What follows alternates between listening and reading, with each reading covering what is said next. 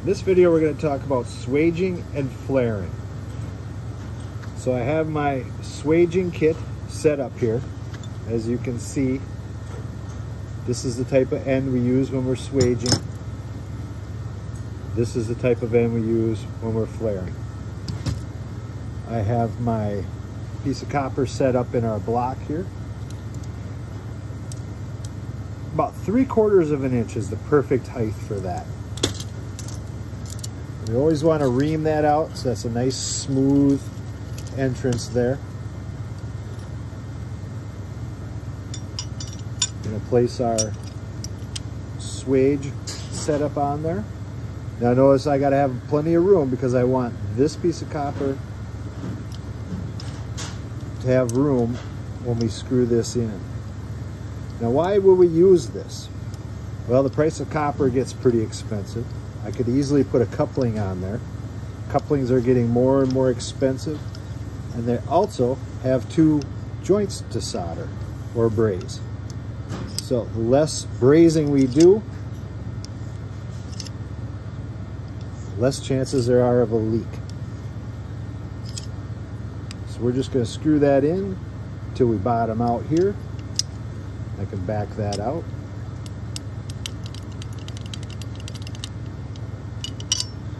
Take that off of there.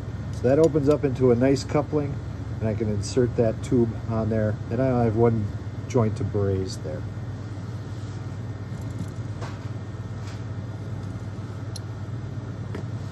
When we get into the flaring is a little different.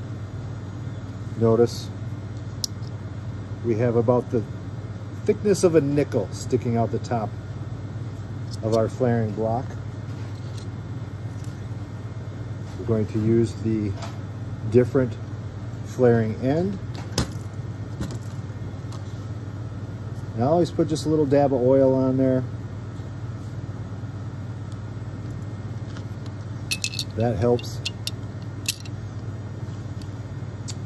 Make sure you have your flare on there before you make your flare. It never fails. You'll make a beautiful, perfect flare, and then you'll realize you never put your flare nut on there. And then you'll be starting all over again.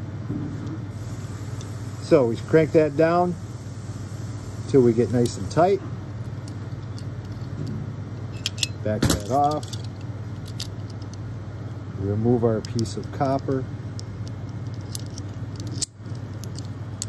You always want to make sure that there's no splits or cracks in the end of that, so we got a nice good seal.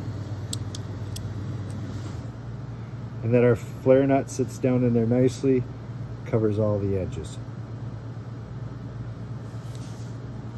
So that's how we do a swage and a flare.